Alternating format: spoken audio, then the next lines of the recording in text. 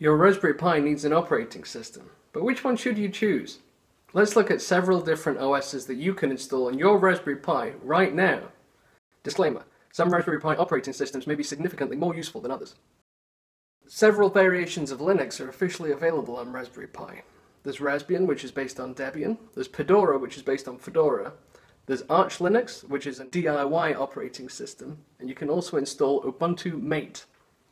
Of these, RaspAnd is recommended for new users because there are the most tutorials written about it.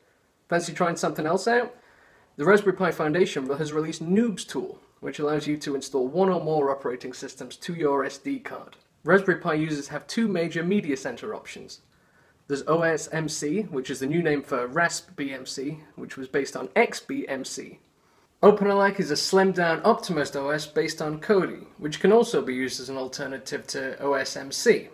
21st century gaming is amazing, but if you're looking for some 8-bit or 16-bit nostalgia, you can use the RetroPIE Universal Emulator to enjoy games from classic platforms like the original Sony PlayStation or the Atari.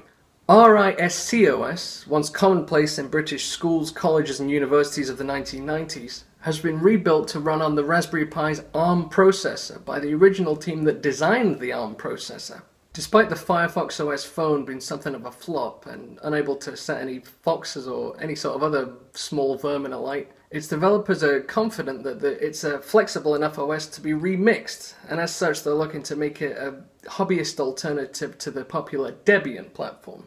RaspAnd is a version of Android Lollipop that's been developed for Raspberry Pi Model B Plus and the Raspberry Pi 2. It's one of several versions of this sort of OS that have been developed over the years.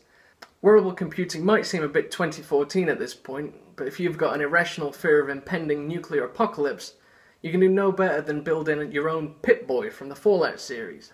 It's not a genuine OS, but the Python code running here will be enough to fool observers into thinking that you're running a genuine Pipboy.